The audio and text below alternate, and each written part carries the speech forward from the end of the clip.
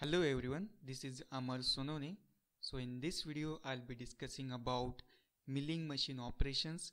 So let's start the video. First of all, what is a milling operation? So milling is basically a machining process that uses these rotary cutters to remove the material by advancing this cutter into the workpiece. So this is a multi-edge cutting point tool which has multiple cutting edges over it. So this multi-point cutting edge tool is mounted over spindle or arbor of milling machine, and this spindle and arbor will rotate this rotary cutting tool which is fed against this workpiece to remove the material from workpiece. So this is the milling operation. Now let's see the types of milling operation. First operation is the plain milling operation. So here you can see a setup for plain milling operation in this image. So plain milling is also called as slab milling.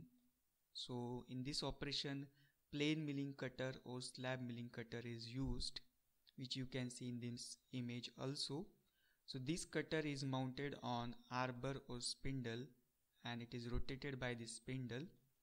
So a plain milling operation is a simple operation that produces flat and horizontal surface which will be parallel to axis of rotation of this cutter. So a surface to be milled by this operation will be parallel to the axis of rotation of cutter. So this is the plain milling operation. Next operation is the face milling operation, which is a reverse of plain milling operation. So in this operation, a face milling cutter is used. You can see the axis of this face milling cutter, which is perpendicular to the workpiece surface. This is the workpiece surface. So this is the operation which is performed by face milling cutter, which you can see in this image also. So the axis of this cutter will be at a right angle to workpiece surface. So next operation is the angular milling operation. So you can see an image of angular milling cutter which is mounted on this arbor of milling machine. So this angular milling cutter have a teeth which are cut at angle to this axis of cutter. So this angular milling cutter are used for production of angular surface on workpiece. So that is nothing but the angular milling. So angular milling is an operation of producing the angular surface onto the workpiece, and for that angle milling cutter is used. So production of V block is an example of this angular milling. So this is nothing but a V block. Next is the form milling operation. So here you can see and set up for form milling, a form milling cutter which is mounted onto the arbor. Now here this is the operation of production of irregular counter. So a irregular counter like this can be created by this form milling operation, and for that form milling cutter is used. The shape of the cutter is just similar to the shape of profile created onto the workpiece.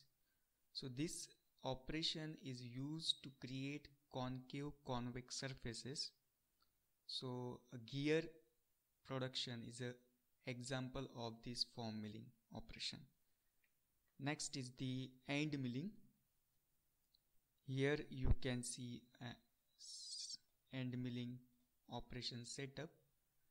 So the end milling cutter is used in this operation which have a flutes over it. So this end mill cutter may be 2 flute or 4 flute milling cutter. So this end milling cutter will be holed into the collet chuck. So this end milling operation is used to machine vertical, horizontal or angular flat surface that can be machined with the help of this end milling operation. Next is the slot milling operation. So name itself indicates that It is an operation or production of slot of different sizes can be produced in a milling machine by using plain milling cutter or end mill or side mill cutters. So a production of slot is nothing but the slot milling operation. So this slot can be of different sizes, can be produced with the help of this slot milling operation. Next is the gang milling operation. So it is, you can see, the gang milling operation involves two or more milling cutters. So here two or more milling cutters are there. They are mounted onto the single arbor. So they are mounted onto the single arbor to machine several surfaces simultaneously. So at one time you can machine several surfaces of workpiece. So that is the gang milling operation. So this gang milling operation will definitely save the machining time, and it is definitely used in repetitive type of work. The diameter of this milling cutter which are mounted onto this arbor may be different. So here you can see the different shape cutters are used onto this gang milling operation. Next is the straddle milling. So straddle milling, here you can see a setup, side and face milling cutters are there. So straddle milling is used when you must have two or more parallel vertical surface machined in a one cut. If you want to machine two or more parallel surfaces in one cut, then this straddle milling operation can be used.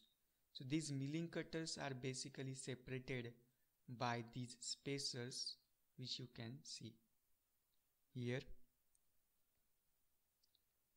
Next is the upcut milling operation. So this is most commonly used method of feeding the workpiece against the direction of rotation of cutter. So this workpiece is fed in opposite direction to the rotation of cutter. So that is nothing but the upcut milling operation. And next operation is the downcut milling operation.